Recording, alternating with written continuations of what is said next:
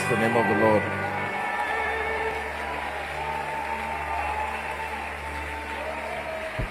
Can we truly, honestly celebrate Minister Solomon Lange? Amazing. May the Lord bless you. Hallelujah. Praise the name of the Lord. Now, please,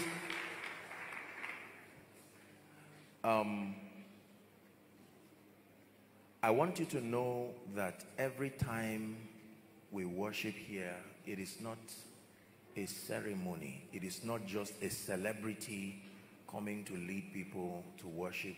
I cannot tell you the number of things I have seen just sitting down here, and you know, the breakthroughs, the victories, and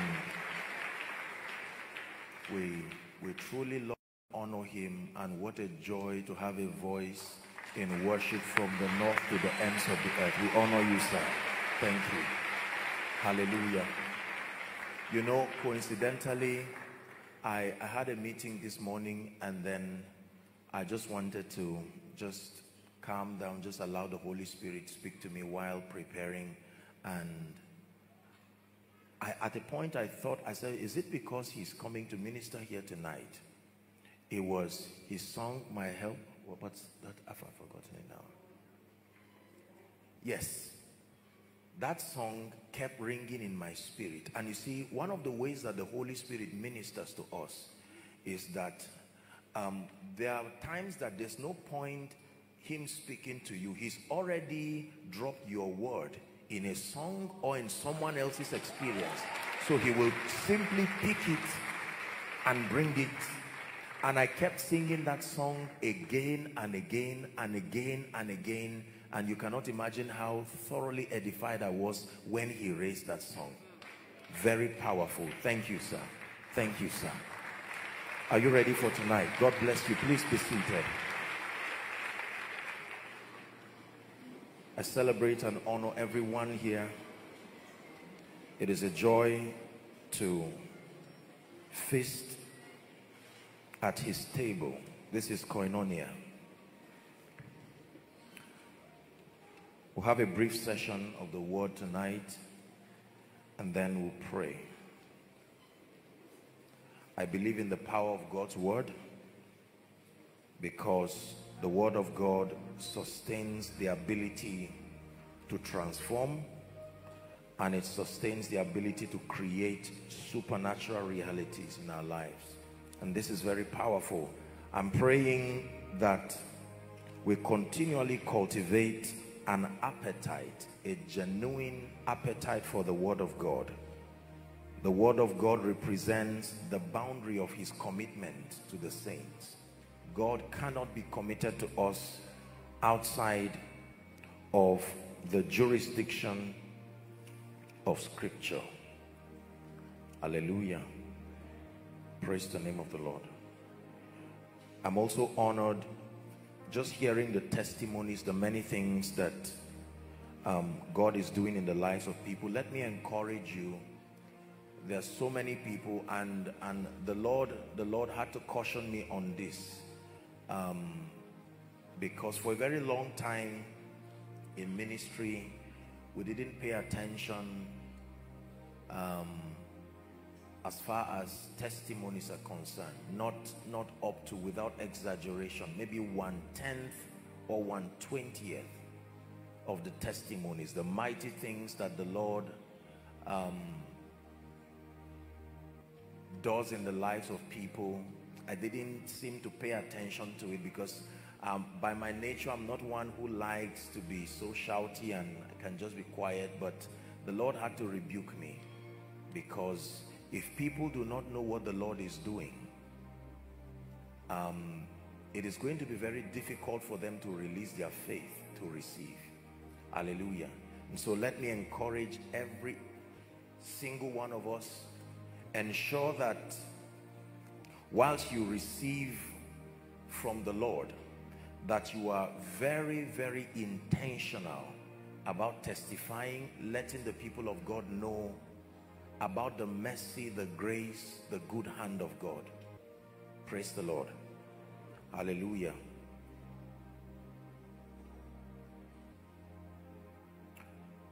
We'll be very brief tonight, but I'm seeing 4 people. There is a grace for psalmistry. This is a grace for the worship ministry. That grace is coming upon 4 of them, and I must honor what the Lord is saying. For some of you, you have been praying and fasting. You are like in the cave of Adullam, saying, Lord, will the nations hear my voice? And honestly, you have committed yourself, you have paid your price. Let me tell you this, God uses men, but there is no man who sustains the ability to be your source. Men are only channels. There is only one person who is called Abba, our source, sustainer, and defender. Whoever gives to you is the one who defends what he gave. Hallelujah. And so I'm seeing these 4 people. This is what the Lord is showing me. This is a ministry of signs and wonders, and there are times that the Holy Spirit will just initiate people into superior realms and dimensions of their destiny. 4. This is what I see in the Spirit. The Lord is taking people to new levels. New levels. Let me tell you this. I have a covenant with God. My word from him does not fail. Believe me, it's not pride. You have to understand what, listen, you see, this, well, I pray that you will believe, and I pray that as we progress, you will see the authenticity of what the presence and the power of God can do. Hallelujah. And sir, I'm seeing you climb a ladder in the Spirit. This is to Solomon Lange. And there are not many times God shows me that vision, but every time I see a man climbing a ladder in the Spirit, it's a symbol of a new season being opened. And in this place we stand and agree as the body of Christ, sir. You are a gift to the body of Christ, and we declare, I stand by the apostolic and the prophetic, and I declare in the name of Jesus, for you and your wife be shifted to a new season, a new dimension of possibilities. In the name of Jesus, may nation and kings drink from your grace by the power of the Holy Spirit. In the name of Jesus, please be seated. Let me just pray upon these 4 people. Father, in the name of Jesus, these ones who are stepping into this unique ministry, the ministry of psalmistry, you will start having songs even from your dreams. You will wake up with very strange songs. There are 4 of them. I release this grace right now. The power of God will come on them. Please bring them out very quickly. Bazanji soroba teimakona teimakona Bazanji kunyaba teimakona. Please bring them. Meteimakona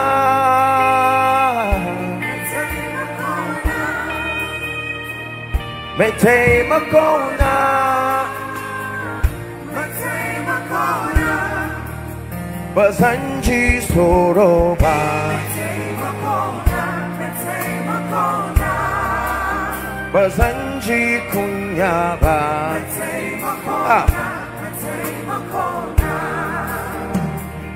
Meteimakona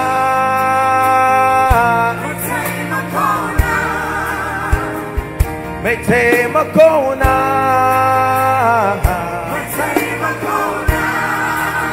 Bazanji soroba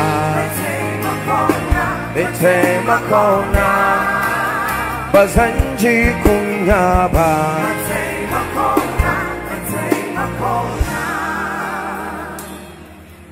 Hallelujah. There's someone you don't hear well with your right ear. The power of God is touching you right now. Right now as I'm speaking. Right now as I'm speaking, the power of God is touching you, your right ear. I don't know if it's that you don't hear completely or you hear partially, but in the name of Jesus, the Christ of God, I decree and declare that ear opens now. That ear opens now. That ear opens now. For all of you who are here by the Spirit, I declare, be released into that ministry. Be released into that dimension of grace. Let there be supply from heaven. In the name of Jesus, the Christ of God, songs from the throne, In the name of Jesus, you will birth songs that nations will sing. Do not despise his ability at work in you. In the name of Jesus, who is the Christ of God, I decree and declare new dimensions in the name of Jesus. And by extension, everyone here who is a worship minister, in the name of Jesus, I declare supernatural songs, songs with power, songs with fire, songs of the Spirit, in the name of Jesus Christ. Hallelujah. The Lord bless you. The Lord increase you. In the name of Jesus Christ.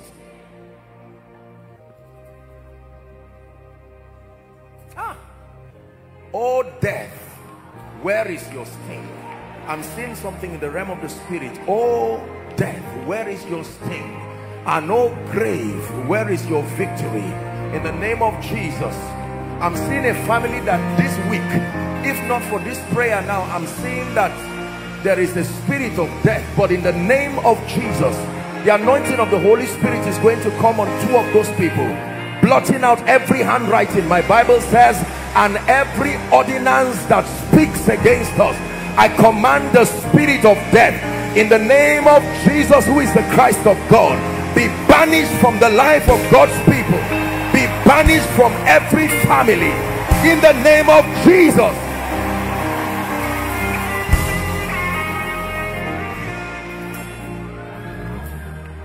Same power that conquered the grave lives in me, lives in me. Your love that rescued the earth lives in me, lives in me. Same power that conquered the grave lives in me, lives in me. Your love that rescued the earth lives in me, lives in me. Hear me. Any family represented here, inside, all the overflows, outside and online, every pattern of death that will not let you rest, I come by the rod of a higher priesthood. In the name of Jesus, the Christ of the living God, I declare that the plague of death comes to an end now.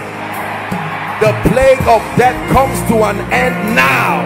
The plague of death comes to an end now. You shall not die but live. I prophesy life, life to you, life to your children, in the name of Jesus.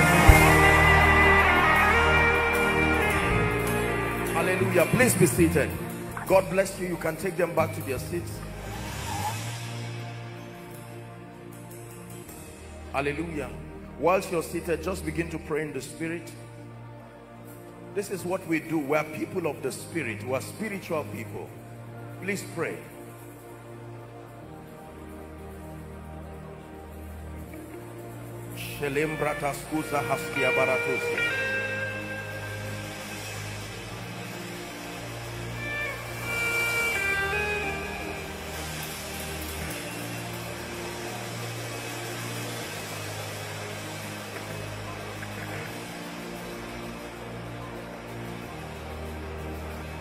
Kabaratosazia paharande shelekatiaba. Zabradiza zikete brandagadabala kusiataba. Kemananda praskedebala haskabariataba. Hallelujah. Hallelujah. Praise the name of the Lord. We're going to get to the word, but there are people here, you have gone through untold seasons of stagnation, marking time, sit down, marking time in one place, and it looks like the only thing moving is your age. Nothing else is moving in your life. Listen to me.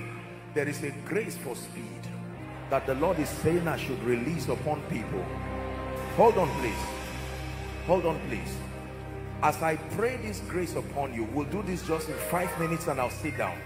Please, whether you are an usher or not, I want you to help them, because of the way the Holy Spirit operates under this prophetic word, because they will begin to run literally and I want you to help them so they don't injure themselves. In the name of Jesus the Christ of God, here at Koinonia, I declare upon everyone under the sound of my voice, by the Spirit of grace, let speed come upon your life. Take that grace now. Please bring them out. Take that grace. Take that grace. Take that. Help them, please. Take that grace. Bring them out, please. Take that grace. In business, take that grace. Take that grace. In ministry, take that grace. 10 years in one, I prophesy to you by the Spirit of grace. Receive the grace for speed.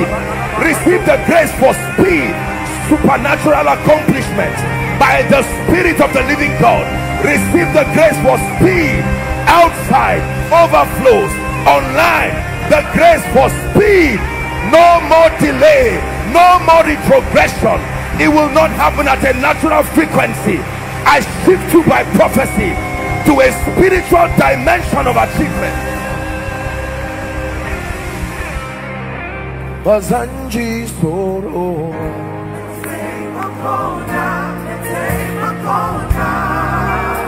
Bazanji Kunaba. Please make sure you are receiving it. Listen, let me tell you this. It is only marvelous in our eyes when it is the Lord's doing. I'm saying it again. I don't care how long you have been in that position. By the Spirit of grace, may speed come upon you. In the name of Jesus. For you and for your family, I break the stronghold of delay. I break the stronghold of retrogression by the Spirit of God.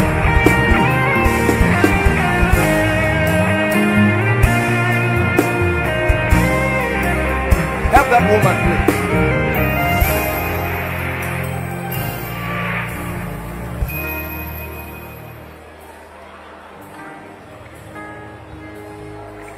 That woman on black, I'm seeing oil being poured on her.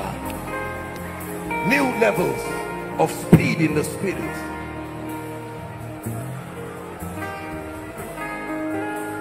This is the house of God.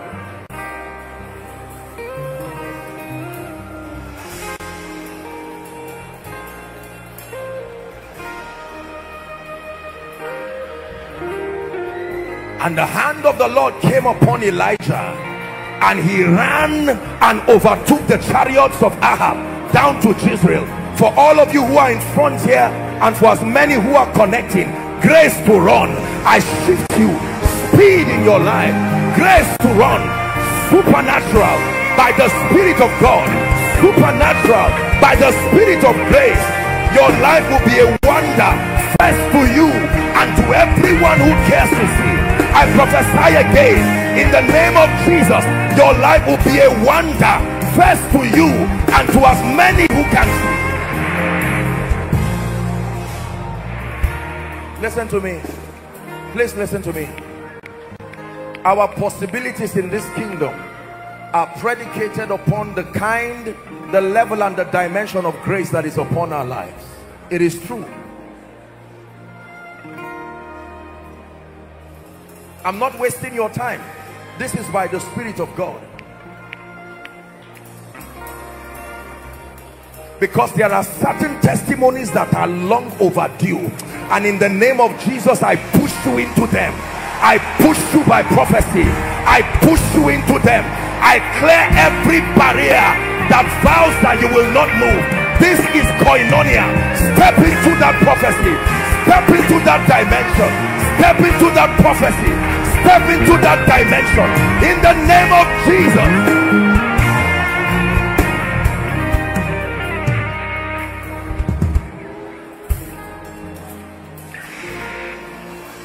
Please be seated. For every one of you who is out here, I pray for you. The evidence of this that has come upon you, may it appear unto all. In the name of the Lord Jesus Christ, you will return with strange and shocking testimonies. In the name of Jesus Christ. Please return back to your seat. Let me perform one more function. You don't have to come out, but the Lord is leading me. If you are here and you are walking and you are overdue for promotion, just stand up where you are. The Lord is speaking to me. Listen to me. There is a God in heaven. Oh, don't get too used to the pride of men. There is a God in heaven who regulates times and seasons.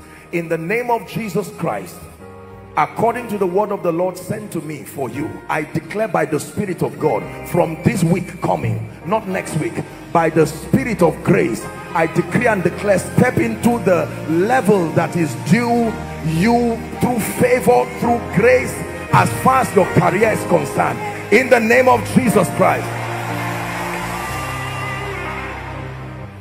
It didn't take long for Joseph to rise.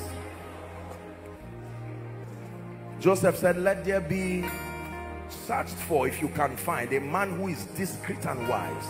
And the king said, there's no man. And instantly he was promoted to be a prime minister. One of the things I hope we learn is the power of the supernatural. The supernatural is not about falling down and rolling up and down. Programming spiritual possibilities by the ministry of the word, the ministry of the Spirit. You will always not look like it, but there is a grace that keeps shifting you into it.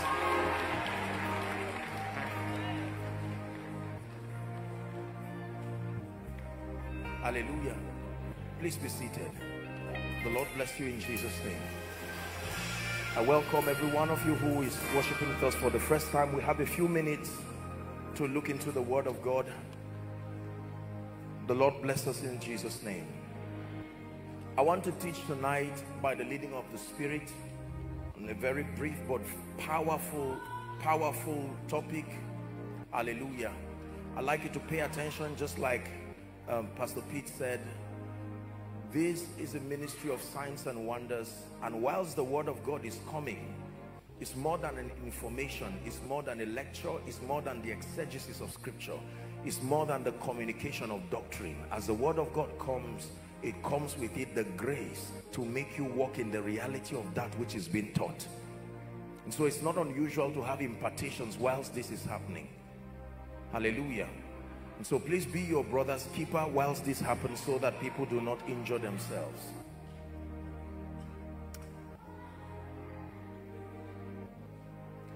Second Corinthians chapter 10, we'll read from verse 4 and 5. 2 Corinthians chapter 10, we'll read from verse 4 and 5. Please give it to us. 2 Corinthians chapter 10, from verse 4 and 5. The Bible says, for the weapons of our warfare are not carnal, man-made. It says, but they are mighty through God to the pulling down of strongholds. Verse 5, it says, casting down imaginations, is the Greek word yetzah, and every high thing that exalted itself against the knowledge of God. Then it says, bringing into captivity every thought to the obedience of Christ. Paul, whilst mentoring the church, did not leave them in the dark as to how people rise and as to how people become victims of situations and circumstances. For a very long time, the body of Christ has placed emphasis on the spirit and the spiritual growth of men and women, which is very profitable, but we have ignored the realm of the mind. We have ignored it to our detriment and to our own peril. The Bible is very clear about the fact that the mind of man has a role to play in his or her actualizing their destiny, their divine destiny in Christ. And the Lord just put it strongly in my heart to share with us on the subject of strongholds and mindsets. This is very powerful. It's going to be a brief teaching, and then we'll pray. Strongholds and mindsets. Proverbs chapter 4 again and verse 23. Proverbs 4 and verse 23. The Bible says to keep your heart with all diligence, and there is a reason for that instruction. It was not a suggestion, it was an instruction. Keep your heart.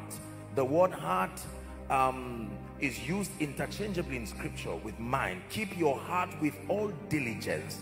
It says, for out of it are the issues of life. This is a very deep statement. So the issues of life doesn't come into you, it comes out of you. It says, out of it are the issues of life. Write this down, please. A stronghold. May this be someone's deliverance tonight. A stronghold is a sustained faulty pattern of thinking that is based on lies and is based on deception. Let me define what I call a lie. A lie is not an incorrect statement in the kingdom. A lie is anything God did not say. A lie is not just an incorrect statement based on whatever reference. A lie is anything God did not say. No matter how true it is, no matter how sociologically accepted it is, if it did not come from the mouth of God, in the kingdom we call it a lie. Is someone getting blessed? So a stronghold is a sustained faulty pattern of thinking based on lies, now you understand, and based on deception. But it doesn't stop there. That faulty thinking has now been fortified by the presence of demon spirits to ensure that the victims remain at that state. So when demon spirits build a fortification around a thinking, this is the kind of condition that makes the word of God of non-effect. Please pay attention. What then is a mindset? Let me define it very quickly. Mindsets refer to ideologies. Mindsets refer to value systems. Mindsets refer to perspectives. So when we talk about a mindset, we're talking of an ideology, a value system, a perspective, a viewpoint, a plane of perception. Mindsets are gates and doorways in the spirit. This is a very powerful information, that your mindset is literally a gate and a doorway in the realm of the spirit, giving access to the ministry of the Holy Spirit and giving access, if you allow, to demon spirits. You have to pay attention. Mindsets are gates, mindsets are doorways in the spirit. They permit the operation of the Holy Spirit or the operation of demons in the life of an individual. So when mindsets are fortified by the presence of demon spirits, they become strongholds.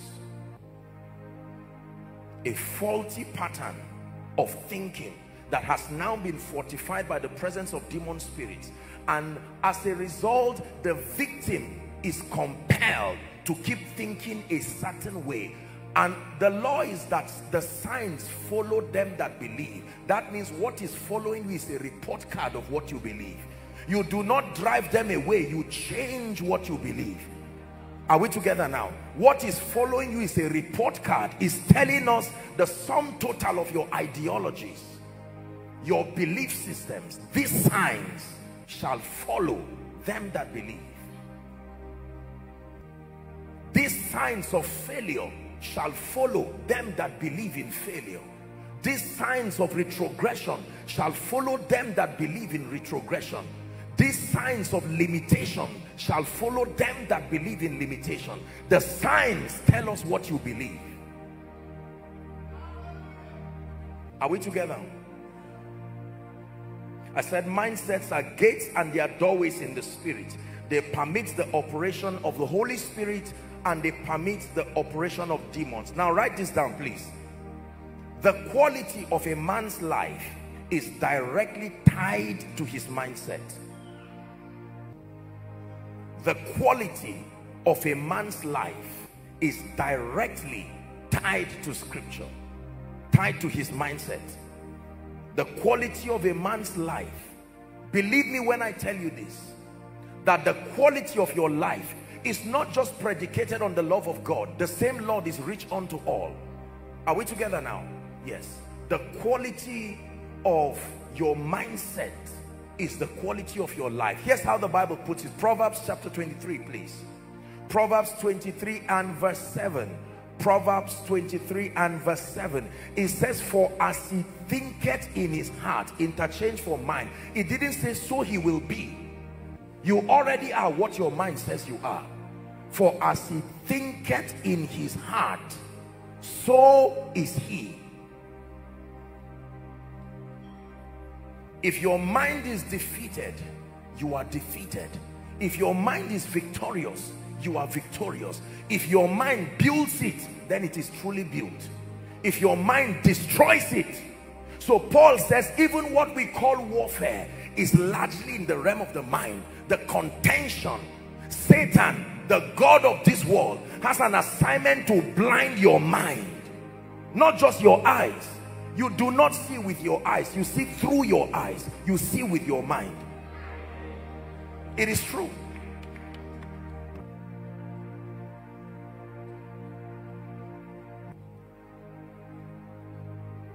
Define our limits and our possibilities in life. Mindsets define our limits.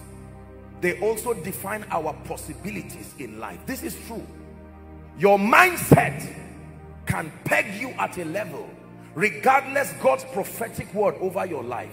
Your mindset can define your limit. Your mindset can define your possibilities in life. The third point, very quickly, and then I'll begin to share a few things. Now, this one is a very serious point I want you to pay attention to. A man's mindset can limit God in his life. Very dangerous but powerful scripture. As mighty and powerful as God is, a man's mindset can limit God. Psalm 78, please. Psalm 78. We read from verse 41. Psalm 78 and verse 41. The Bible says, yea, they turned back and tempted God. It says, and limited the Holy One of Israel. The first day I read this scripture, I almost threw my Bible to say, who wrote this? How could a man limit the God of the heavens? The psalmist who said, where can I hide from your presence? Can God be limited? Every time I read the scripture that said, is there anything too hard? The word too hard didn't look godlike. Why would God add too hard? And I found out that the too there comes because of the difficulty in getting man to believe him and walk with him. There was nothing too hard when man was not there. Check Genesis 1. God said, he saw. He said, he saw. The moment he came into partnership with man, the labor of the Holy Spirit convincing man to rise to the realm of God may make God look as though he's limited. They limited the Holy One. A man's mindset can limit God. Let me tell you this. Just because you have dreams and visions, just because you see in scripture that there are possibilities predestined for you in Christ, are we together? Just because you even have prophetic words over your life is no guarantee that you will step into it by default. Every dimension of spiritual possibility is dependent on your mindset. Ask Father Abraham. Many times God told Abraham, listen carefully, God told Abraham that my intention is to make you a father of all nations. And we know that God does not lie. The Bible says God is not a man that he should lie. He became a man, but he is not a man. If God is a man, he must worship who created him. God is not a man. He only became a man so that men might become the sons of God. But God is not a man that he should lie. The Bible says, not the son of man that he should repent. Are we together now? Yes. It took Abraham a long time, because you see, there's something about pain and there's something about limitation. When you try and try and try and it does not work, chances are that you will build a justifiable theology around your pain to explain away the possibility of God triumphing over that situation. And that was the case with Father Abraham.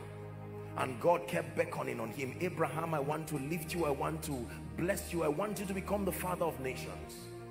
And then one time God invented a strategy. He said, Abraham, come out. When he came out, he said, look at the stars. Try counting them. And then he would try. 1, 2, 3, 4, have lost count. He says, so shall thy seed be. And your Bible says, finally, Abraham believed God, and it was counted unto him for righteousness. Are we blessed? But very quickly, how mindsets are formed. Now you want to pay attention. Please pay attention. It's important that we understand and examine and probe carefully how our belief systems are formed. Why? Because we come from different cultures. I come from the Middle Belt, for instance. There are many of us who come from the West, the East, the South, some outside of this country, many following around the world. And historically speaking, we've gone through a lot of evolution, culturally speaking. And so many people have imbibed all kinds of mindsets and all kinds of thinking. This is the reason why the kingdom itself has its culture. Are we together now? I did tell us, I think it was our first service here, that you know you are transformed when it's difficult to trace you to an earthly territory. I shouldn't look at you and just say you are a northerner. No, the extent of your transformation, you should be so godlike, it should be difficult to associate you with a physical territory. That is proof that you are truly transformed. So walk with me. Is God helping us? Number one, the first way mindsets are formed is culture. Culture.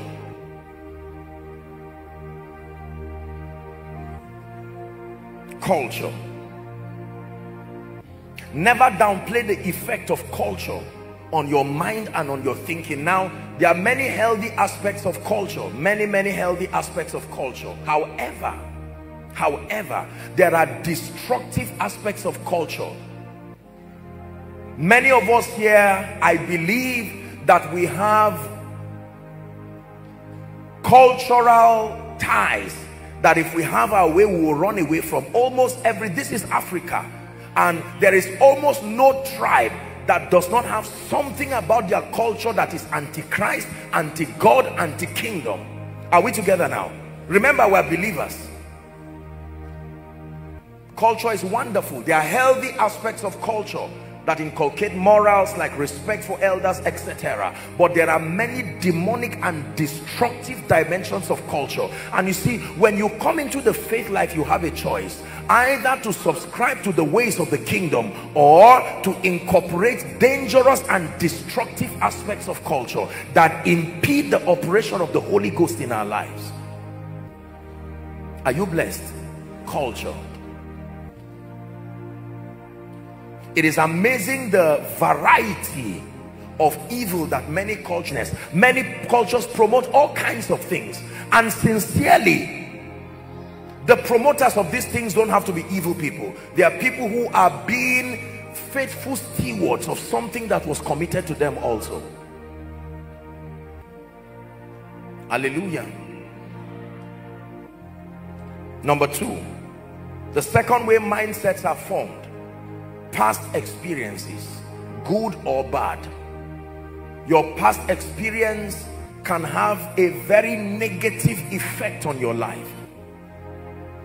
Ask Nathanael, when Jesus sent for him and Nathanael heard about Jesus, that Nazarene who was doing great things. Here's what Nathanael said: can anything good come out of Nazareth? He was not speaking out of ignorance. There was a track record that Nazarenes did not amount to much. But this one was different. Hallelujah. Just like you are different.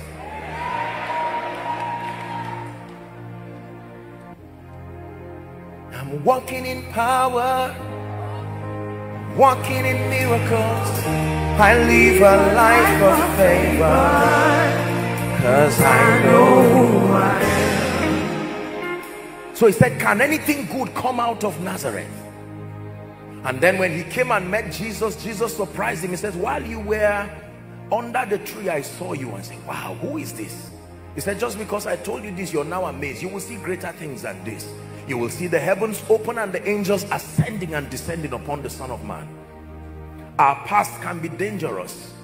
Some of us come from families where nothing was ever gotten with ease. So the moment we teach that there is a possibility for ease in the kingdom, that reality has not been captured in your mind. You can receive every other prophetic word but that, because your experience fights that prophetic word.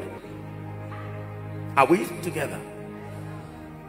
Africa, for instance, this is our beloved continent, this is our beloved nation. But did you know that there is a spirit in this nation and in Africa that fights early achievement? The moment you do anything early, people say something is wrong. It's true. When you read about the patriarchs, our fathers of faith in modern history, some of them began to shake the world as teenagers. Joash in the Bible was king at age 8. Josiah was king at age 9. It was as a teenager that David brought Goliath down. There is a spirit that celebrates lateness. There is a spirit that celebrates a snail-like advancement in our territory, and we have received it as a heritage. At 33 years, Jesus had turned the world upside down.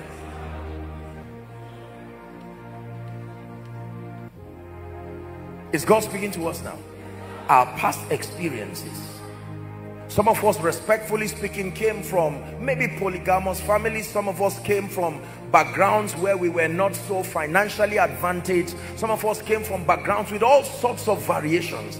And you will be surprised the degree to which your past has become a stronghold in your mind. They came out of Egypt in one day, but it took 40 years for Egypt to come out of them. They kept carrying Egypt as they moved. And every time God wanted to do great things, Egypt was saying, no, go back. Just because you are physically out of your territory does not mean you are free. Are we blessed? The past, the past.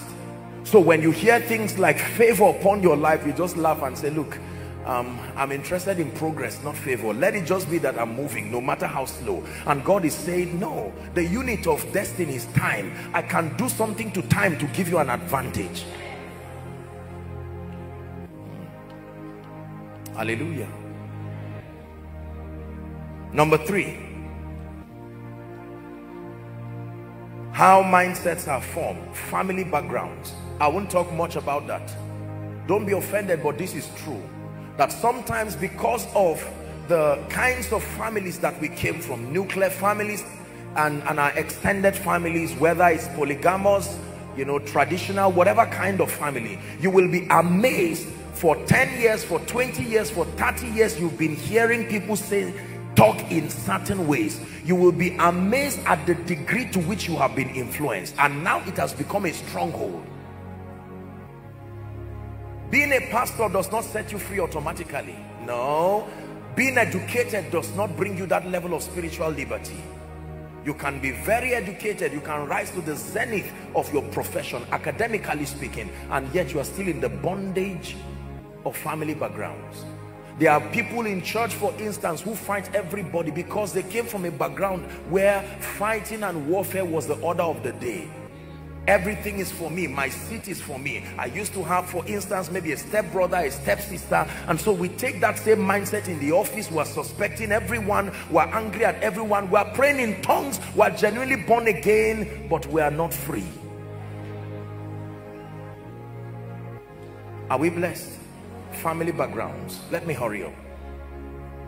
Number 4. The fourth shaper of our mindsets are our levels of exposure. This is very powerful. Exposure is a miracle and exposure is a blessing, even though it can be destructive. What is exposure? The ability to expand and broaden your horizon, to know the possibilities that are out there beyond your scope of reference, is called exposure. Many times we interpret life from the lens of mediocrity, the lens of our limitations. Listen carefully. And when God wants to help you, he will expose you to new dimensions. There are many of us, for instance, who have not been exposed to certain possibilities that is in Christ. For instance, we have not been exposed to the reality of the healing power of Jesus, the restoring power that is in Jesus, the love of God, like the Bible says, the fellowship of the Holy Spirit. In Acts chapter 18, don't turn there, the Bible talks to us about a man called Apollos. Are we together? The Bible says he was a great man, fervent in spirit, he was eloquent, but he knew only the baptism of John.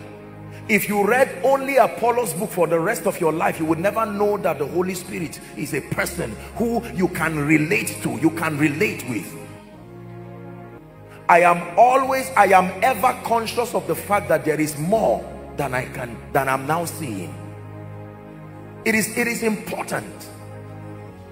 Small businesses, small ministries, small families, small destinies, small goals. I'm not talking of some carnal, ambitious things that don't have a divine bearing. No, not at all.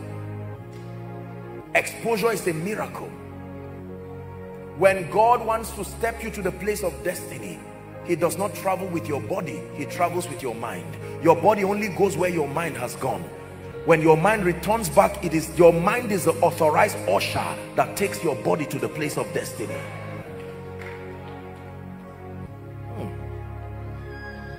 The Father saw the possibility of the whole world coming back to him again, and he sent his son. It was a goal that was doable. He saw the victory that he could give to the saints, not only the victory that he had as God, and so he came and finished that project in 3 years. The ability to dream with God is a miracle. The ability to conquer the limitations of culture, the limitations of our sociological context, it takes exposure. And for many of us, you see, how you are exposed matters, because you can be exposed in a way that destroys you. There are many people, their doom and their unbecoming began at the instance of a supposed exposure.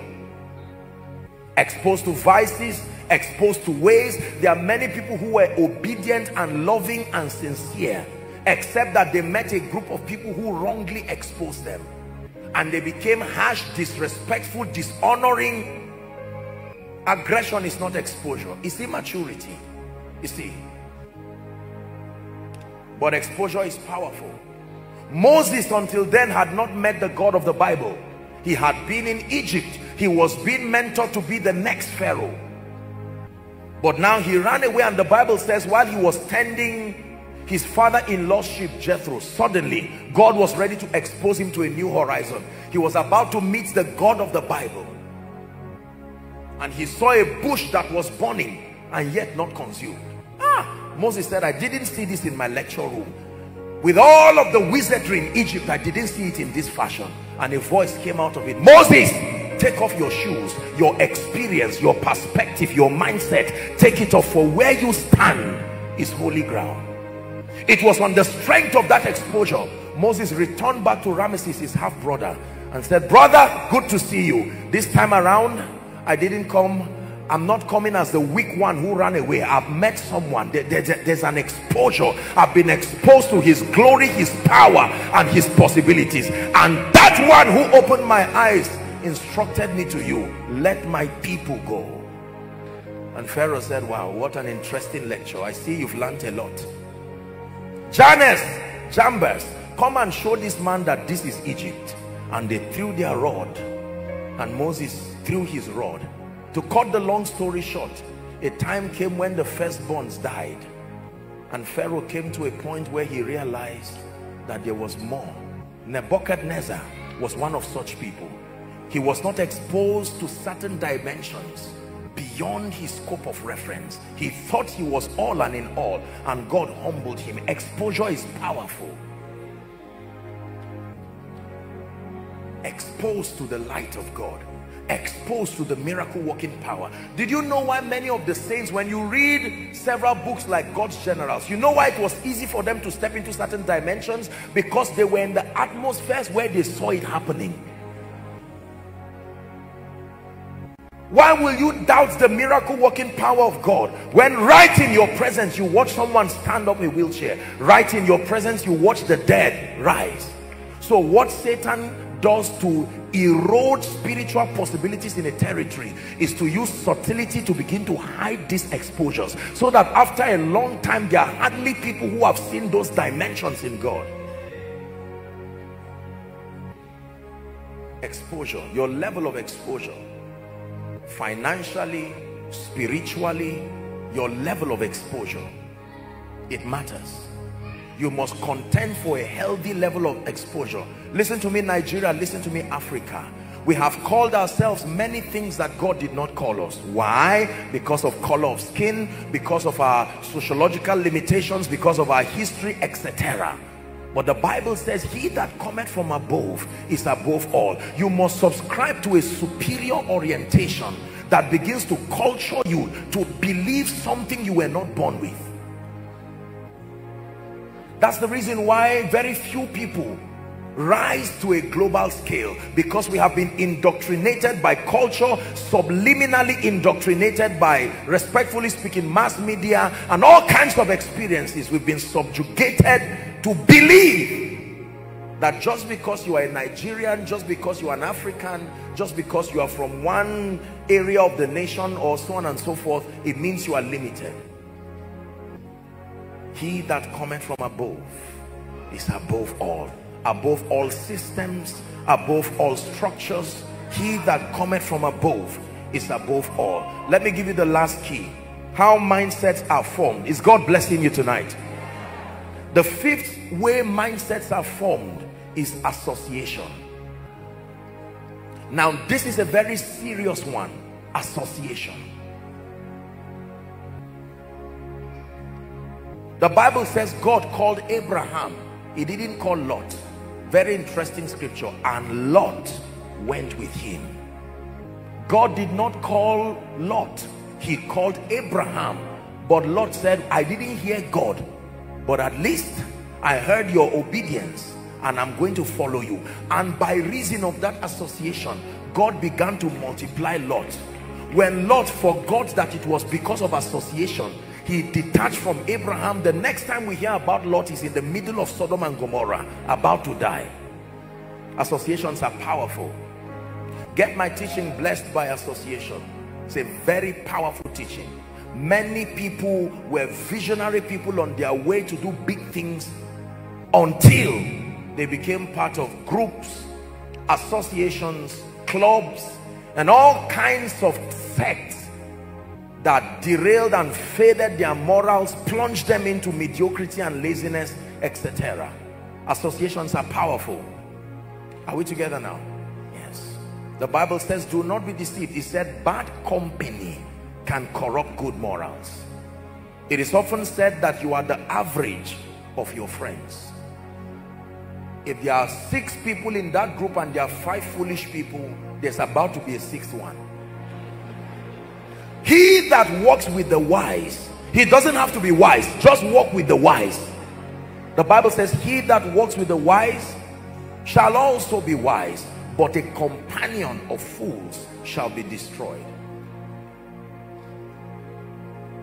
There are people who used to have and keep loving families, except that they became part of friends and associations that said, you mean you don't beat your wife? This is Africa. Let me tell you what I did to my wife last week. I beat the living daylight out of her, and there's thorough compliance in that family now. And then the man returns back. You see, notice when God came to Adam in the cool of the day, the Bible says, and they heard the voice of the Lord walking in the cool of the day, and he said, Adam, where art thou? And Adam said, I heard your voice and I hid because I was naked. The next question, who told you? You have received an orientation that did not come from me. Who did you listen to? Adam now did not call her the wife. He said, the woman you gave me. And he now turned and said, woman, what is this that you have done? She said, the serpent. Satan became the god of this world because he didn't blame anybody. Every time you transfer responsibility, you also transfer dominion. That's why when Jesus was becoming sin, he didn't speak. He was silent all through. Are we blessed? Yes. Association is powerful. Let me tell you this. Love is a command. Association is not. You must be intentional about your friends. There's no such thing as we grew up together. Edit your relationships with intention and sustain the courage and the boldness to preserve and only keep people in your life who are consistent with your spiritual values and where God is taking you to. Listen to what I'm telling you. This is the plague of Africa. The emotional blackmail of saying we were together, we grew up together, we're from the same village, from the same this. No, if they do not sustain the values that make for kingdom come, the values that make for an impactful life, the values that make for intimacy with the Holy Spirit, you don't have to hate them, but off you go.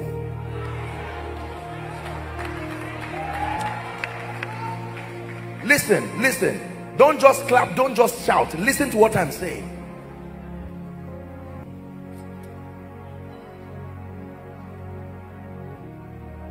Was it not because a man entered other people's boats that they began to sink? Jonah knew what he had done. He knew what he was carrying, and he quietly entered into the boat of visionary businessmen who had gone, they had labored, they got their goods, they got everything. I'm sure their wives were happy waiting for them to come.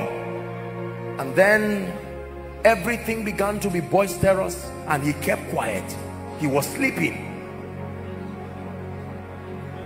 They threw their things out. He watched them throw it. Look at the kind of retrogression his presence caused. Let me tell you this. Human beings have prophetic implications. It's true. Jesus fasted and prayed all night to choose 12 disciples. Please help them. Jesus. Medical people tell us, come doctor, this is a doctor, this is a medical doctor. Medical people tell us that there are certain diseases that are communicable. This is medicine. Is that true? I may not love him, I may not believe in him, but and it can come on you. That a flu I breathe. Example, Jonah was to lose everything. This is upon you courage to edit your associations. In the name of Jesus Christ. Please sit down.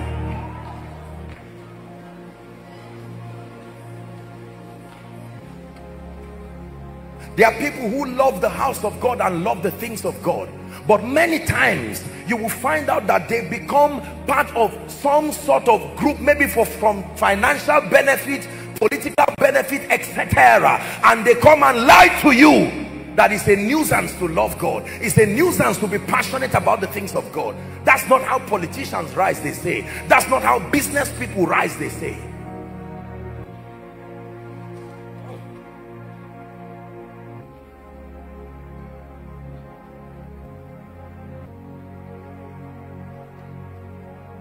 If it's not in your presence, if it's not by your hand,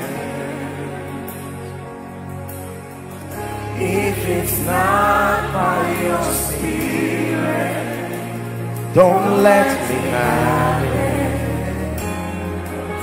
For everything I need is in you.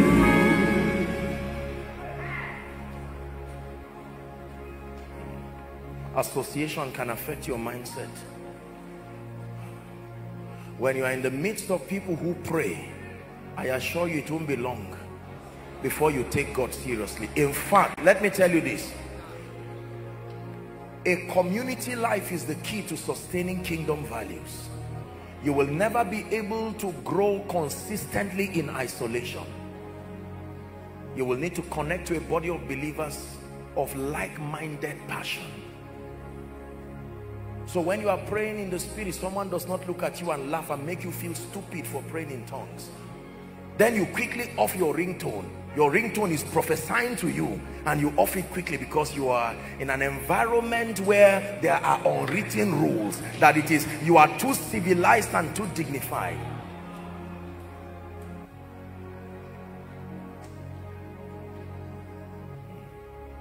Association. I learned this early in life. And for many of us, this may be a message already for you. There's such a psychological pressure to belong. Yes, I know that psychologically speaking, one of the needs of men is to be accepted and to be loved. This is why the Bible says, behold, what manner of love the Father has bestowed upon us, that we should be called the sons of God. He said, I have loved you with an everlasting love, and I have drawn you with my loving kindness. He is that friend that can stick closer than a brother.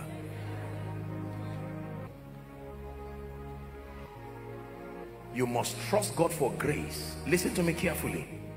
There are many of you, you would have been champions now by the standard of God, but you've surrounded yourself with all kinds of mediocres, comparing themselves with themselves and not doing anything global. Small minds doing small things, whereas your contemporaries are changing nations. We must trust God for grace. Edit your association. Edit your association. Hallelujah. I heard of a story of a man who was deaf, and it was not known that he was deaf. And so while he was trying to climb, I think he was climbing a very high altitude or a tree or something, while he was climbing, those under kept beckoning on him. Listen, please, please, come down, you will die. And he thought they were cheering him, and he was smiling at them and kept moving up, and they were saying, come down. Some were even crying because they didn't know he was deaf. So he thought that they were cheering him. And when he climbed and arrived there, that was when they discovered that the man was deaf, because he could not hear them. He had to make do with his interpretation of what they were doing. So he called what their mockery, he called it commendation, and it sponsored him until he finished strong. The Lord is calling me to ministry. From where?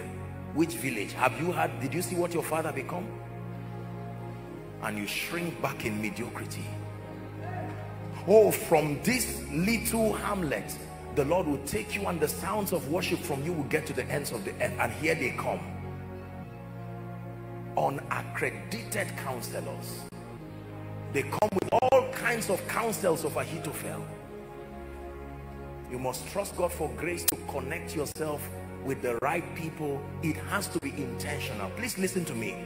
Some of you are in politics, some of you are in government, some of you are in business, and I tell you this, you are the average, both in thought and in results, of the people you surround yourself with.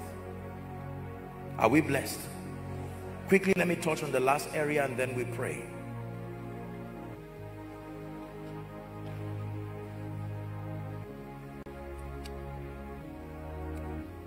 When the Lord showed me the work that he's now doing, when the Lord showed me the possibilities that we'll be working in as a ministry, it was something that was big, based on my background,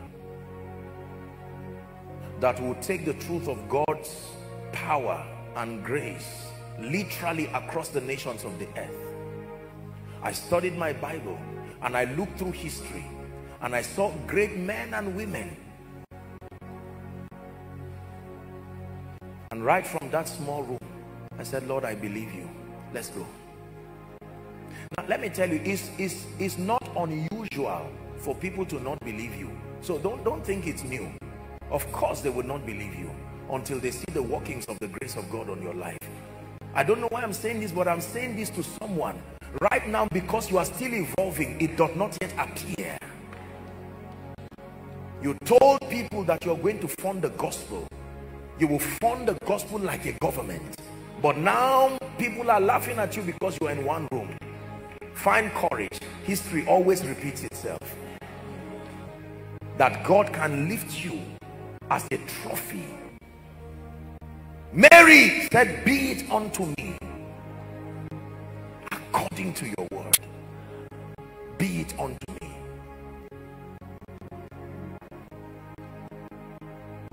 How do we pull down strongholds? Listen very carefully. Number one, the first key to deconstructing and dismantling wrong, inferior beliefs that keep us in poverty, that keep us in failure, that keep us in mediocrity. The first key, write this down please, is to recognize and to admit the need for renewal. You must recognize and you must admit. Listen to me. Knowing that you need help is almost half the problem solved. The fact that you are aware. The prodigal son came to himself, the Bible says, and here's what he said: how many hired servants does my father have, and I'm here feeding with the swine? He came to himself. He was not advised. The Bible says he said to himself, I will arise and I will go to my father and I'll say, Father, I have sinned against you and against heaven, and I am not worthy to be taken as your son, but take me as one of your servants. And while he was coming afar off, the father saw him and came and embraced him. The responsibility of recognition. That I recognize and I realize that I may not have any advantage from a territorial standpoint. I recognize and I realize that I may be coming from a background that is largely anti-Christ, anti-kingdom. For instance, that recognition, that brokenness, that contriteness of heart will always attract the spirit of grace and wisdom to you. Are we together? It's true.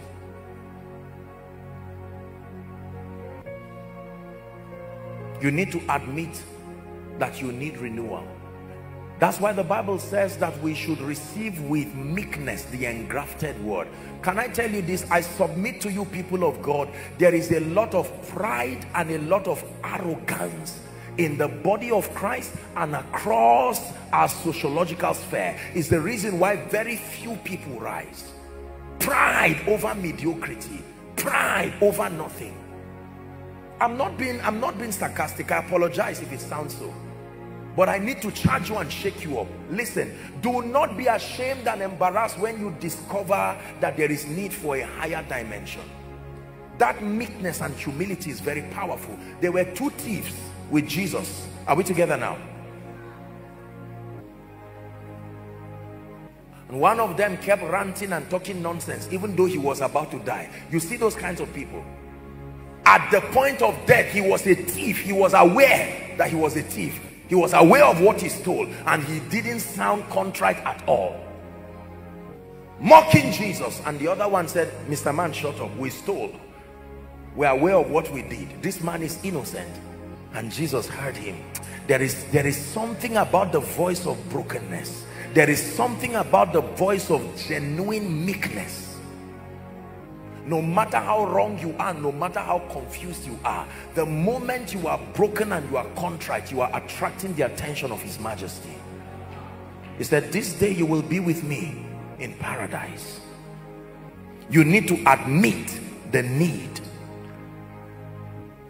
I had a conversation not too long ago with one of our fathers in this nation, and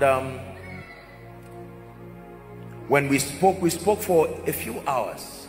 And when he began to open me up to dimensions in ministry, saying so many things, sharing from years of experience, I sat there feeling like a toddler. I sat there feeling like someone who was just getting out of kindergarten.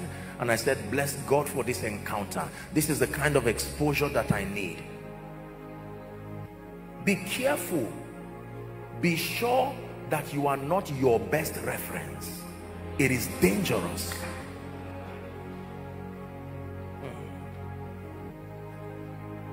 You must find a way of finding yourself in an atmosphere that stretches you, pats your back very briefly, and yet tells you that there are higher heights.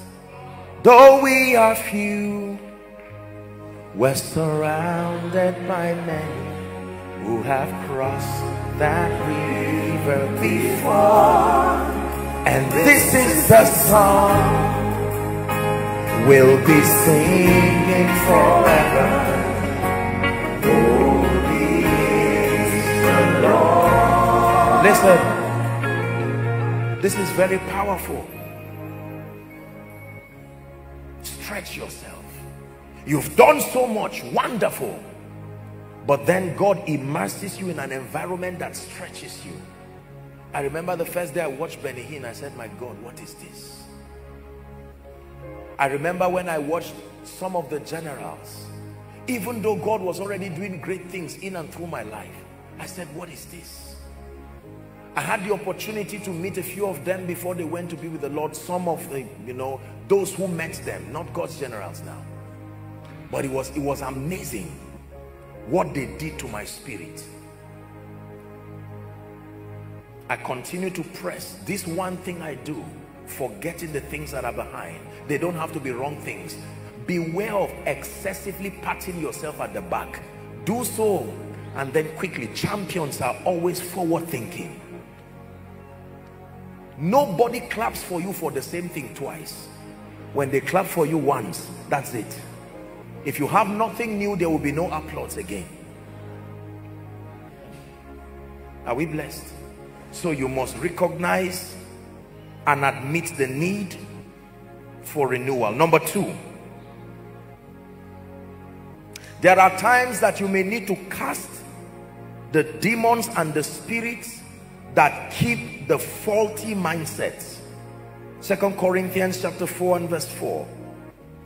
You must cast, there are real spirits that can build. The Bible says, in whom the God of this world, please look up, hath blinded their minds. It was not a philosophy that blinded their minds. There is a real spirit that blinds the minds of people. Let me tell you this. Did you know that just because you are looking, it doesn't mean you are seeing? Yeah. The Bible says that when those men who wanted to sodomize Lot, remember now, Lot gave his daughters and they said, no, we want Lot. The Bible says that the angels caused blindness to come on them and they wearied themselves in front of the door. They were right in front of the door, but they could not see. The miracle of open eyes. The Bible says the God of this world, you can pass opportunities, you can pass relationships, but because there are spirits that blind the eyes of people, they will make you call good evil, you will call evil good. They will make you destroy the helpers of your destiny because you cannot see. He said, open down my eyes that I may behold. There are times you need to take authority in the name of Jesus and cast those spirit influences. Every good thing that comes into your life, something happens, and until you fight it, you are not at rest. So your life is surrounded by the memory of good things and good people who keep passing through your life like ushers. You must sustain the grace to take authority over the spirits that cause these things. Bazanji Soroba.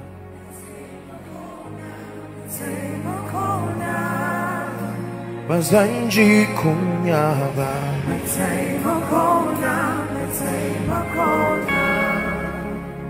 Number three, how do you pull down these strongholds?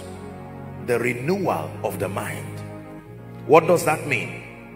Passionately pursuing to know God's perspective about life.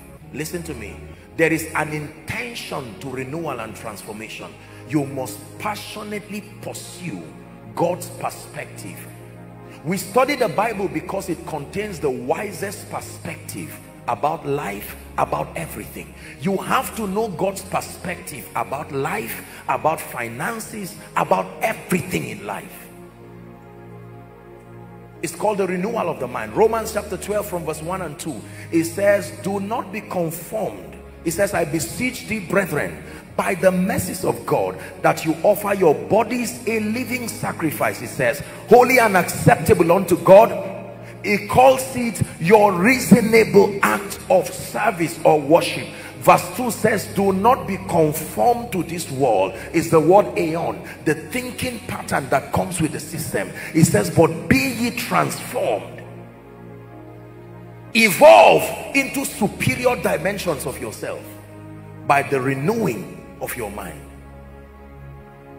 You must trust God and refuse your current level. Lord, I am tired of this level. I'm tired of the limitations, the mediocrity that comes with this level.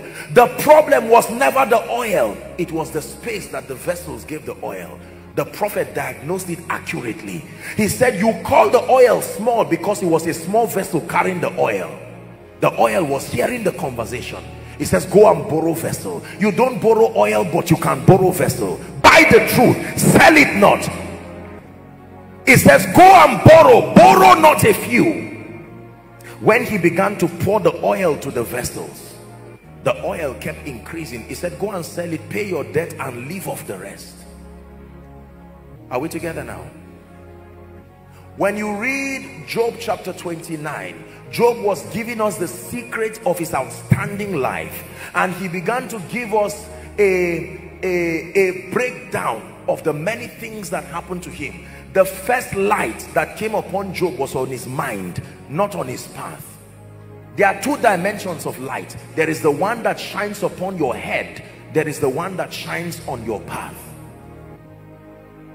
The one that shines upon your head recalibrates, reconstructs your understanding, is called the mind of Christ. Philippians chapter 2 and verse 10. It says, permit this mind to be in you, which was also in Christ Jesus. There was a belief system that the Son of the living God had that made the Holy Spirit comfortable living with him.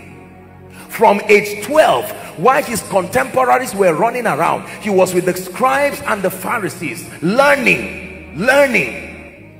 It was on the strength of his spiritual investment that he could withstand Satan at the wilderness, because he came to him, it is written. He came to him, it is written. He came to him, it is written. You must be full, not just of scripture from a religious standpoint, but it is important to know God's perspective. Please look up. The kingdom has God's idea on everything. God has his idea on kingdom, wealth, and prosperity. The world also has his idea. The world's way is that you can cheat, you can kill if need be, you can tell lies, you can be greedy, you can be involved in anything provided money comes. But the kingdom has its way. You must learn the ways of God. There is Jesus, the way, the methodology of the kingdom, the authorized channel. He said, I am the door. A door means an authorized access point. Please listen carefully. And so, hitherto, when you were alienated from the commonwealth of Israel, you were not saved, you were not born again. You could do anything anyhow. But now you are in the kingdom, and you begin to study the ways of God. Then you learn that there is he that scattereth and yet increaseth, the ways of God. There is he that withholdeth more than is meet and tends to poverty. You learn that God can load men with daily benefits, not just monthly benefits. Are we together now? Yes. You learn that the proof of his fatherhood is his benevolence. That if you, being evil, know how to give good gifts. So the awareness of the fatherhood of God gives you the confidence to approach him.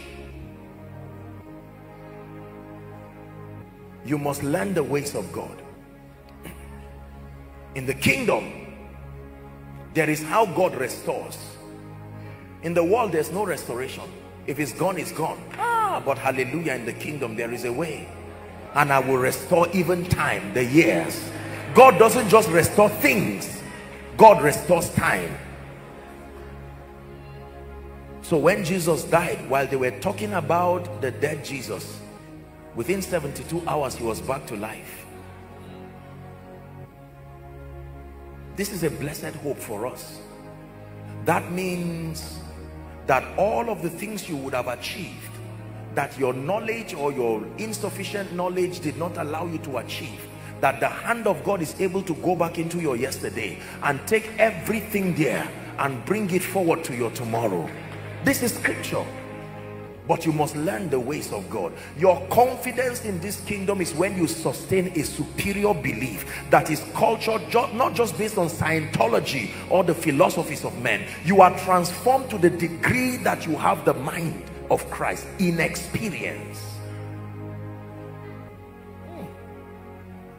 Are we together? It is true that we live in a dark world that is full of evil. It is true that there are arrows that fly by day, but then you are convinced that the jealousy of God has such his investment upon you. The Bible says where your treasure is, that is where your heart will be. And if you are truly his treasure, that means his heart and his jealousy has been invested towards you. This gives you confidence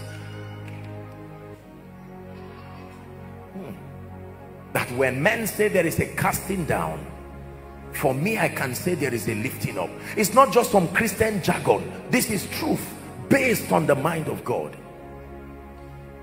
That the wisdom of God is at work in me. It is true. This is the mind of Christ. You have to believe it. Do not think this is childish. You ignore this, it will be to your peril. Deuteronomy chapter 28 and verse 1. The mindset of the kingdom. And it shall come to pass, if thou shalt diligently hearken to the voice of the Lord, to do and observe all that I command you this day, it says the Lord will set you on high. This is my destiny in Christ. I sustain that mindset from whatever background and regardless any situation, that he will set me on high above nations, not above contemporaries, above nations. Verse 2, it says, and all these blessings shall come upon me and even overtake me. This I believe. This I believe.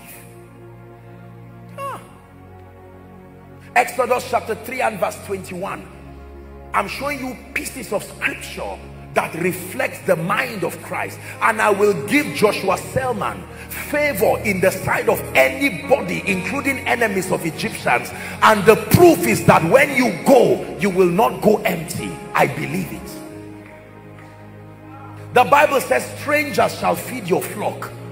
This is God's mindset. Listen, you have to choose what to believe. This is not just some Pentecostal thing. No, believe me. This is how the kingdom was framed. It says through faith we understand that the worlds were framed by the word of God. Many people keep arguing this and they are failing. They are broke, they are mediocres, they are going down, they are sick. Nothing is happening in their lives. Superior belief systems cultured by the word of God. When I get up in the morning, I say, this is the day the Lord has made. My emphasis is the Lord has made. Who made the day matters to me, because I need to know if my interest was represented in that day. And if it is the Lord that made that day, I am secured, because I know what the Lord can make. He is the maker of the heavens and the earth. So if he made a day, 1,000 shall fall by my right, he said, 10,000 by my right side, but he says I need not fear. Why? I will only stand and watch and see the reward of the wicked. My Bible tells me that the fullness of my days I will fulfill. This is what I believe. You can't imagine, I was saying it humorously somewhere, you can't imagine the number of text messages I get, quite honestly. Apostle, be careful, I just had a vision and I saw your name in a shrine. And I know they are not lying. It will be foolish to think at this level the devil will be clapping too. No. But did the Bible not say, behold, I give you authority over snakes and scorpions, he said, and over all the powers of the enemy? And then he said, nothing, here's the key word, shall by any means. There are many means, but it says shall by any means. Your realities are framed by what you choose to believe. Are we together now? Yes, sir. So you must make up your mind. It is not about I am a Yoruba person. It is not about I am an Igbo person. It's not about I am a Hausa person. I'm a Northerner. I'm an American, a European, Asian. No, no. The Bible says we have been called out of every tribe, every tongue, every kindred, immersed in the kingdom.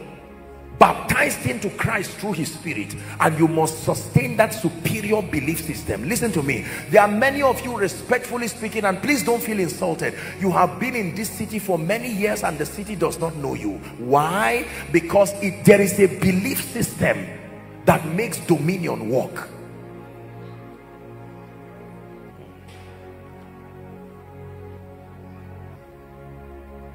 You have to know what you believe. You have to choose what you believe. I made a covenant with God, and this I believe. I found out from scripture that Jesus never met anyone twice for the person to be blessed. And I made a covenant with God. I said, Lord, you are sending me to minister to people. May I never have to meet someone twice for his life to change. Yes, sir. Because you will meet people who are at a point of life and death. There's no time for playing games and dilly-dally. The messianic prophecy, Isaiah 61, the Bible says, the Spirit of the Lord is upon me. Upon me, upon me, upon me. It's a revelation. The Spirit of the Lord is upon me. It's not trouble that is upon me. God told me what is upon me. Whatever he did not say, there are yokes that can come on people, but he told me what is, that if I ever feel heavy, what is upon me is the Spirit of the Lord. This is my thinking. So there's no room for depression to say this is the Bible tells me, if you ever feel anything upon you, it is the Spirit of the Lord. And then he says, help them please. He says, he hath anointed me. I truly believe I am anointed.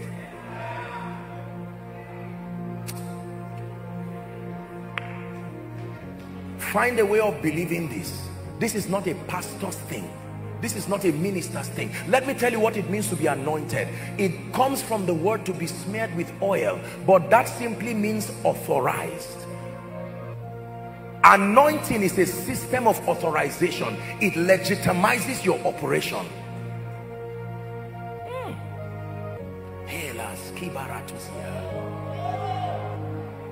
So that you can minister the power of God. These are ordinary hands. Yes. My family members are here. My sisters are here. Biological people. But when I met him, something happened to me. And I believed it. I believe that I'm not ordinary. Look, I'm not bragging, forgive me. I'm revealing something to you. When you hold that file, it's not 5 fingers that is holding that file. Please find a way of believing what I'm telling you. Help them please. For as long as you are the only one holding that file, a door will never open. For as long as you are the only one preaching, your words cannot carry that power. The ability of the Spirit. Your words become like arrows sent into destinies, dissecting impossible situations. Why? Because you are aware. I read in my Bible, Jesus said it and I believe. And the Lord walking with them, confirming the word with signs. So I expect it that whilst I am teaching, whilst the word of God is coming, there is an unction, an unction healing, an unction delivering, an unction opening doors. This I believe. This is the supernatural power of a transformed mind. Your mind can give the Holy Ghost space. When the man of God was leading us in worship here, one of the things I was praying for is, Lord, help your people understand what you have done to us. Help us understand that we are not ordinary. This is not a Pentecostal thing. These hands are not ordinary hands. Hear me, doctors. Hear me, medical people. That is not only an injection. An injection should not have more power than your hand. Believe me when I tell you this.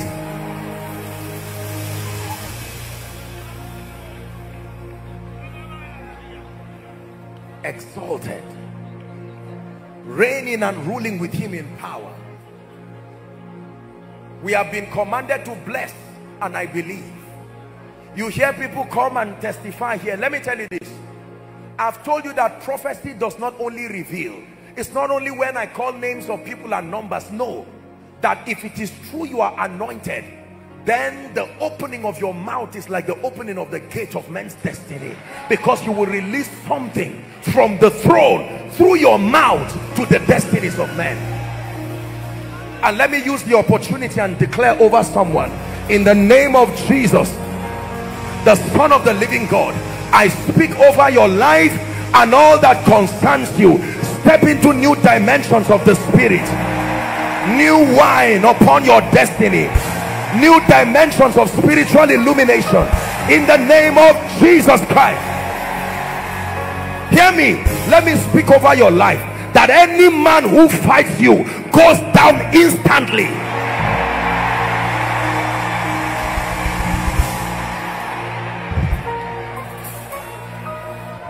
Please sit down. We're about to pray shortly.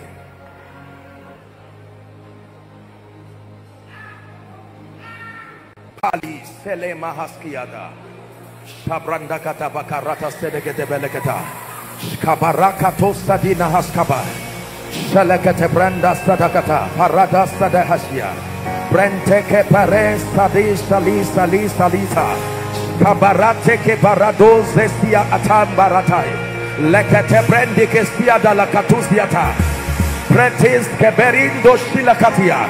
Enter the new, says the Spirit of God. Enter the new. I'm bringing you into the new.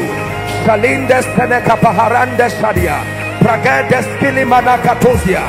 Enter the new. Manteles kebarita segadebelekete barakatosiata. Enter the new, saith the Spirit of the Lord. Listen to me, please hear me. If you are in ministry here, in the name of Jesus, from tonight, step into a supernatural dimension of ministry. No more preaching and sharing the grace with people sleeping as though it's not God that is talking through you. What kind of a ministry is that?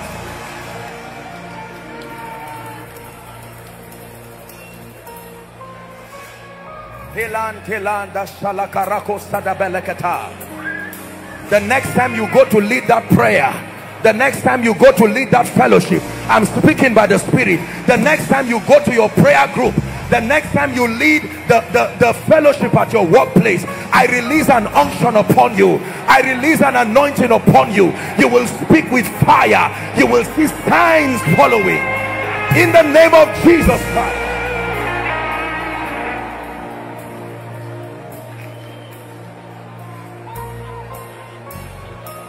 Spirit of God, the anointing of the Holy Spirit. Hear me, business people, listen to me. It takes more than buying and selling to prosper.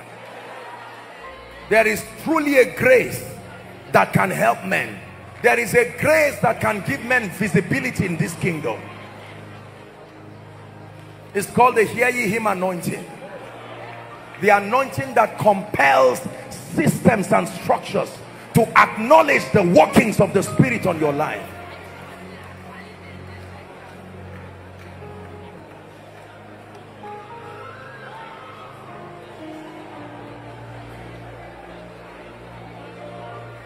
I don't care how limited your business has been.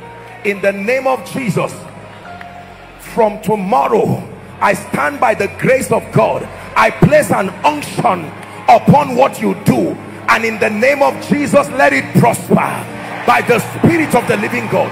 Defying the laws of failure, I release you to prosper.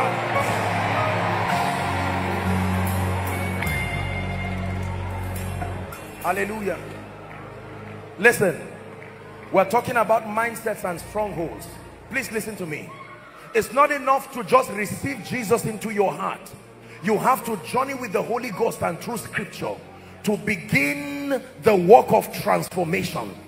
It's one of the hardest, if I would use that expression, assignment of the Holy Ghost in the life of a believer, because most believers are not malleable enough.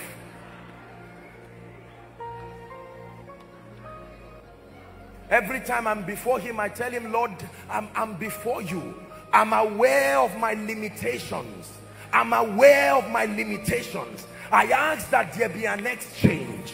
a supply of strength and power. There are so many sick people depending on my life. There are so many confused people. Grant grace from heaven.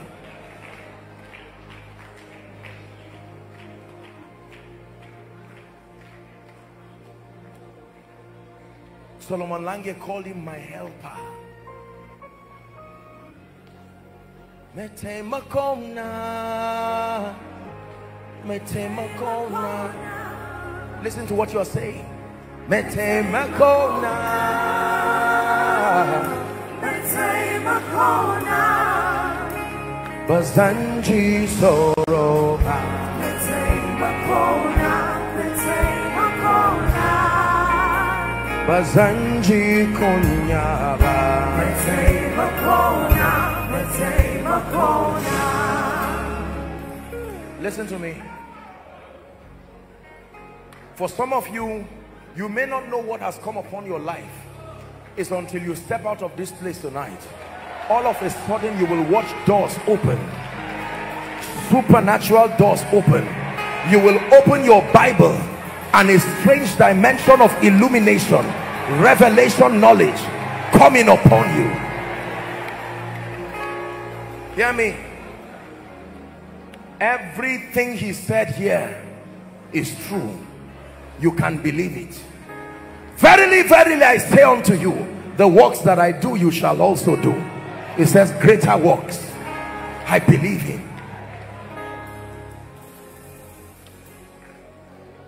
I sincerely believe that I can never be disadvantaged. Honestly, I believe it.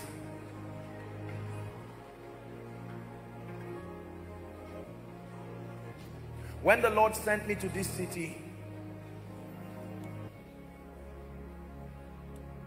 the Holy Spirit instructed me to get the map of Abuja. And when I dropped the map on my table, I said, this city is so small. It's not pride. All of a sudden, I saw just 6 local governments. We are well able. Joshua and Caleb. The remaining came back with all kinds of reports. The Bible calls it evil reports. You have said many things about yourself God did not tell you. You have received many things that were not given by God. It's time to change it tonight. It's time to refuse. It's time, even if you are the first person who does it from your family, there is grace for you. Is someone ready to pray tonight? Lift your voice and begin to pray all across this building. Pray in the spirit for 1 minute. Go ahead and pray. Koinonia, pray. All the overflows, pray. Outside, pray.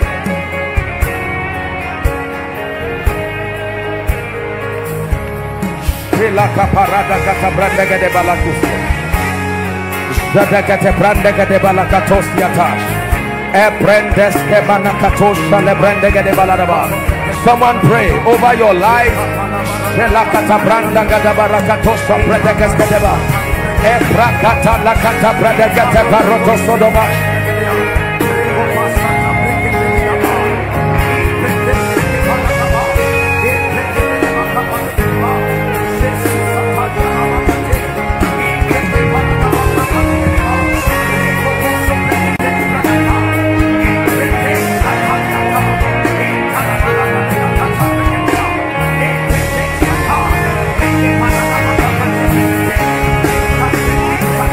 Casting down every imagination. Casting down every imagination. Go ahead and pray. I tear down wrong mindsets that came from culture. I tear down wrong mindsets in the name of Jesus. I tear down wrong mindsets that came from my past. I tear down wrong mindsets in the name of Jesus. I adopt the mind of Christ, the winner's mind, the victor's mind, the winner's mind, the victor's mind, the winner's mind, the victor's mind.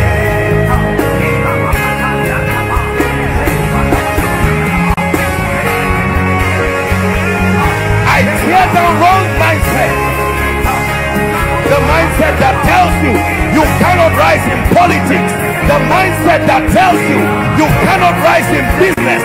The mindset that tells you you cannot rise in ministry, tear that mindset down in the name of Jesus.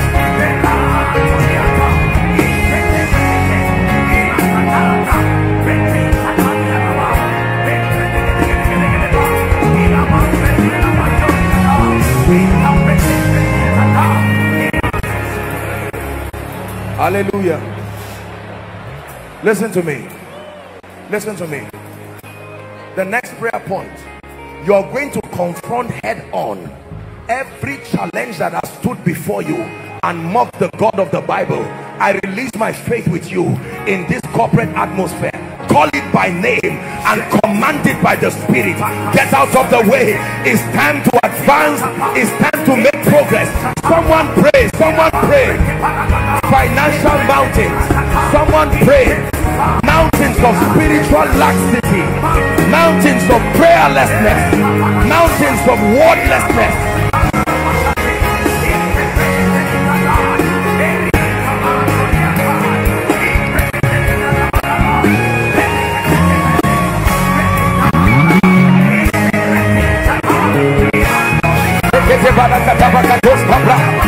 Pray.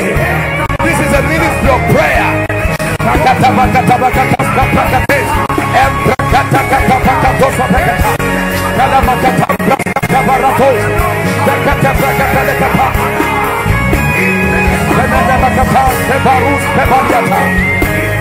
Who art thou, mountain, before Joshua Selman? Who art thou, mountain, before Koinonia? In the name of Jesus, you be cast into the sea by the power of the Holy Ghost.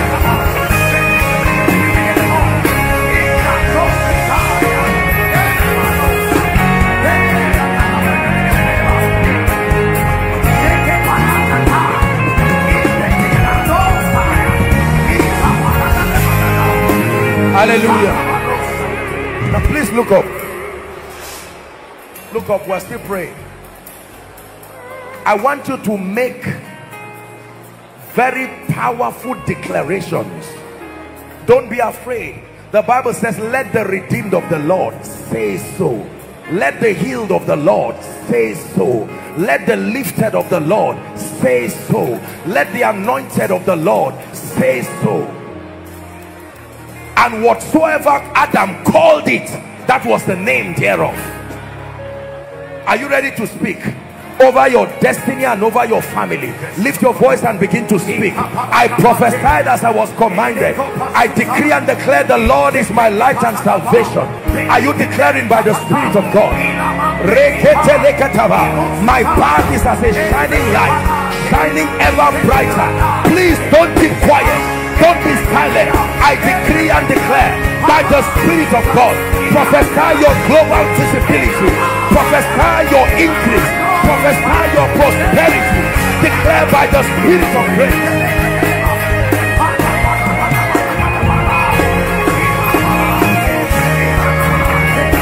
I rise by the Spirit of God. Greater levels of prayer, greater levels of passion, greater levels of fire, greater levels of love, appetite for spiritual things. In the name of Jesus, going from glory to glory, grace to grace, grace multiplied, wisdom multiplied, power multiplied.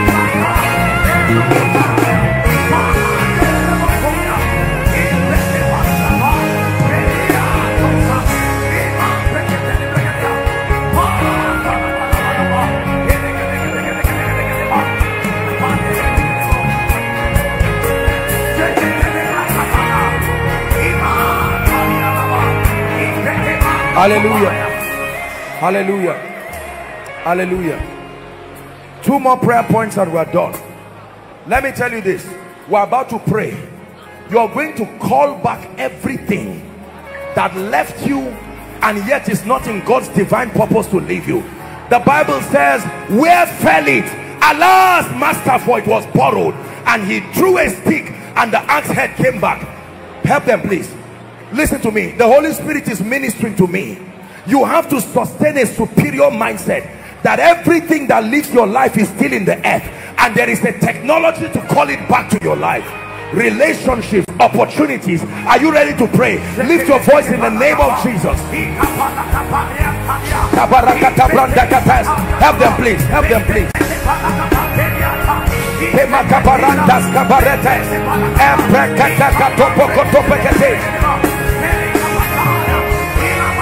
And I will restore to you the years that the cankerworm, the palmer worm has eaten.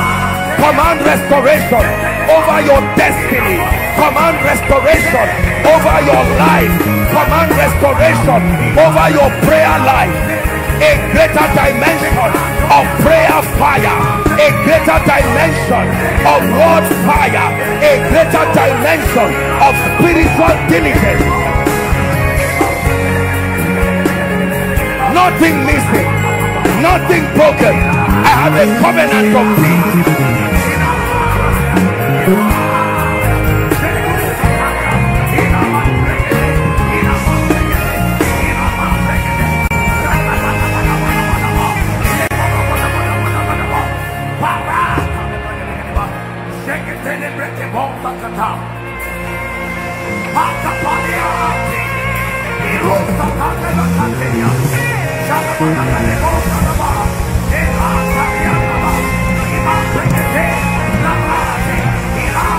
Call it forth by faith. You're not wasting your time. Call it forth by faith. Call it forth by faith. Call it forth by faith. I call back my honor by faith. I call back my lifting by faith. I call back the fire of my destiny by faith.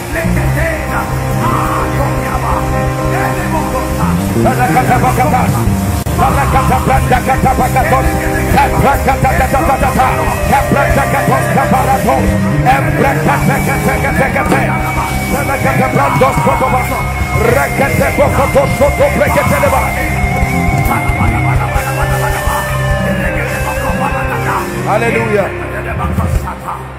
Hallelujah.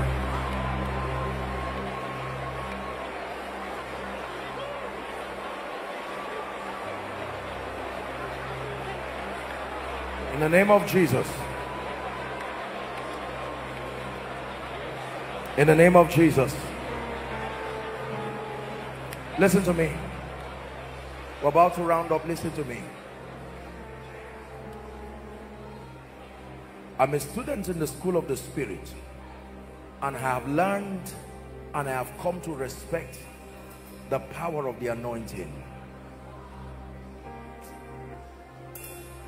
It is truly what is on you that controls what is around you. It is true. And for every time you come to this ground, there has to be something that will rest upon your life. It says, my horn hast thou exalted like the horn of an unicorn, and I am anointed. I am anointed. I am anointed. I am authorized. Authorized to do business. Authorized to do ministry. Authorized to advance. The power of the Holy Ghost is a reality that we must embrace. It says, for with God, now unto him who is able to do exceeding abundantly, far above all that we ask or think, according to the power, is the word energes that works in us. There is an energizing of the Spirit. Hallelujah. Listen, I'm about to speak over your life. There are words that are empty. There are words that are informative, but there are words that are trays. They carry deep mysteries on them. Hallelujah. Madam, what is your name? This woman on black. Huh? What's your name? Come. Who is Chioma? What's her name? Huh? Who is Chioma? Your Chioma. Madam, please just give me 5 minutes. Look at me. Where are you coming from? You're here in Abuja. I want to pray for you. Your life is truly about to change. You believe in Jesus. Did you come alone? I came with my sisters. Where is she? Because it's two of you. God is visiting the entire family. Where is the person? Lord, you took my pain away, and then you gave me joy. You're my peace, my melody, in the center of the storm. You gave me a praise to sing to you. That's why I wrote it. Hallelujah. Ijeoma. This is what I'm hearing. Who is that? Ijeoma. What's your name? What's your name? Ijeoma.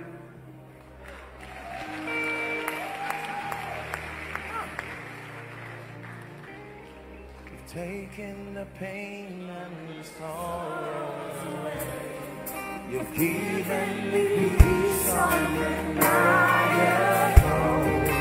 no need to cry, 'cause you always with me. There is a grace for favor, madam, that is coming on you. Shout Jesus as loud as you can. Jesus! Take that grace now in the name of Jesus. May that grace take you to realms, superior realms in the spirit. In the name of Jesus. Hold your hands together. Truly speaking, let me tell you, I give you now and the next 1 month, the way God is going to shift all of you. I stretch my hands. Take that grace. Right now in the name of Jesus, you step into superior dimensions of favor. This is by the power of the Holy Ghost. Please don't come out at random. Our time is gone. Our time is gone. We're yet to have our first miracle service in Abuja, and I'm not sure we may do it this month, but by the grace of God would have, by his grace, soon our first miracle service here, where we'll allow the Lord to move in ways and stamp down darkness once and for all. Hallelujah. The power of God is going to come on one of you. This 4 ladies looking at me. I'm seeing oil being poured upon you. New dimensions in the spirit. This is what the Holy Ghost is telling me. In the name of Jesus, I bless every one of you and I pray for you, even by the power of the Holy Spirit. You will never return the same. In the name of Jesus Christ, you will never return the same. In the name of Jesus Christ. Let me talk to one more person. James. Who is James? I'm hearing the word James. Who is James? You are wearing like a green nose mask or something like that. James. Who is that? What's your name? What's your name?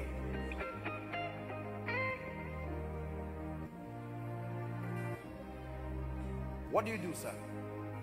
I'm a pastor. You're a pastor. Yes. Where? In Kubwa. In Abuja here. Yes. Your own ministry? Yes. Can I pray for you? Yes, sir.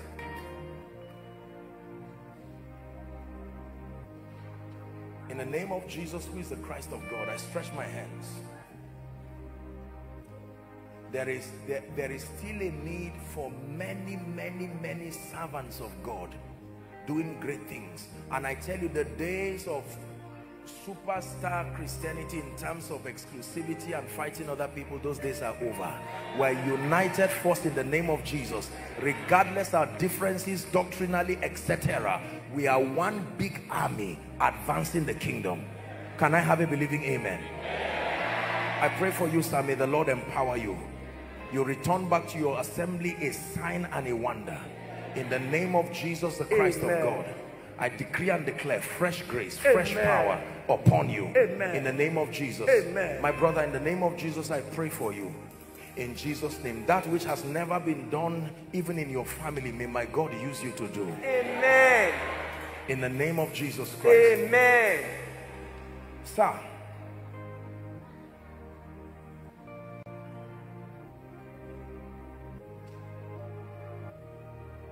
now I don't do politics in church. I try as much as possible to not do. I love lands you in a lot of trouble. But sir,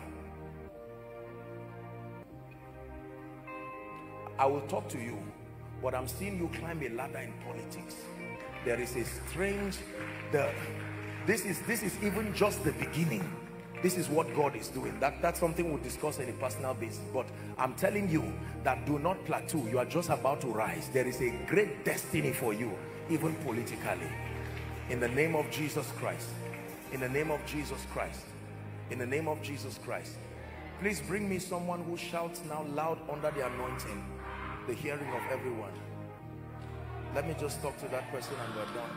So here, you are from Christ Embassy. Who is that? I want to pray for you. I'm seeing that you're a pastor. You're from Christ Embassy. Sir, look at me. I want to pray for you. In the name of Jesus, who is the Son of the living God. What do you do, sir? I'm a lawyer and also a pastor. You're a lawyer and a pastor. Yes, sir. Don't feel bad. I'm looking at you and I'm seeing a man on chains from head to toe. This is what I'm seeing. A lawyer and a pastor. But in the name of Jesus, who is the Son of the living God, I declare, I stretch my hands. Let it come to an end now. Everything that represents captivity, I release grace upon you, sir. You will go back and you will do exploits in career and in ministry. In the name of Jesus Christ. Is there a pastor like that? Is there someone like that? You're a pastor? I'm not seeing a pastor, but I'll pray for you anyway. But you're a pastor? Okay. Father, in the name of Jesus, I pray that you will carry superior dimensions of the giftings and the grace of God.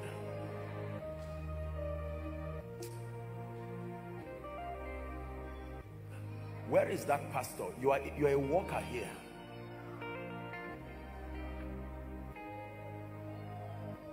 Pastor in Christ Embassy, or I don't know if you are or was or something. Oh, it's you. Where is you are here alone? Where is your wife? Wife, come quickly, please. There is an oil, there is a grace that is coming upon you. God is not done with you, both of you. I stretch my hands by the Spirit of God and I pray for you both. This is what the Lord is revealing to me. There is a dimension of the healing ministry that God wants to bring you into. Receive that grace. Take that anointing. Both of you will walk in superior dimensions of the healing grace. I release that anointing from today. Step into it. It's an impartation by the Spirit of grace. In the name of Jesus Christ. Experience the hand of God. In the name of Jesus. Every other person who is in ministry here, step into supernatural dimensions of results. In the name of Jesus Christ. Supernatural dimensions of results. Very quickly. Very quickly. The greatest encounter that you can have, listen carefully, is an encounter shortly. More than miracles, more than much thing. I am the way, he said. There in the main auditorium, and all the overflows down and the overflow outside, and those watching, you are here and you're saying, Apostle, hearing you teach, hearing you talk, hearing and seeing the one. Some of you are saying that, well, I get now, aside from those here and those at the gallery, every other overflow inside and outside, I will request that you move to your projector screens. And then those inside here, you belong to any of those categories, please make your way gallantly as we clap for them. God bless you. God bless you. Don't wait for someone to be the first to come. Be the first. Take that bold step and come. In the name of Jesus, let's appreciate them. There are people here. There has to be someone who God is calling, because he adds daily as many as should be saved. If there's someone there, please appreciate them as they come. God bless you. God bless you. Koinonia, is this the best you can do? Celebrate them as they come to Jesus.